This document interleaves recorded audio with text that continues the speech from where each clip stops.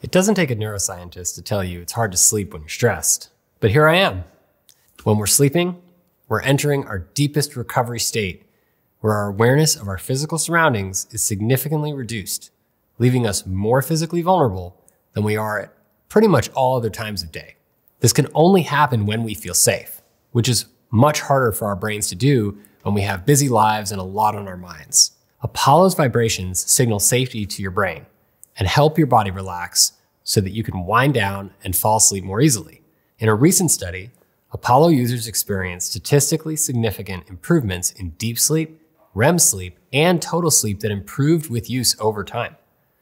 Sleep and Renew is the most popular Apollo mode for good reason. This is the routine I recommend to become a master sleeper.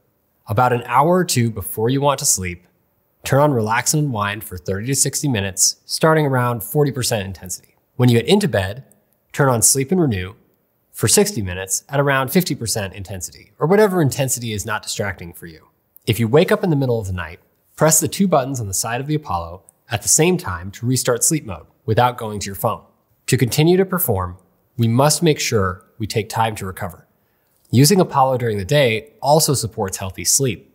Even if you aren't a meditator, take a 5 to 15 minute break with meditation and mindfulness at 35% to give your mind a break.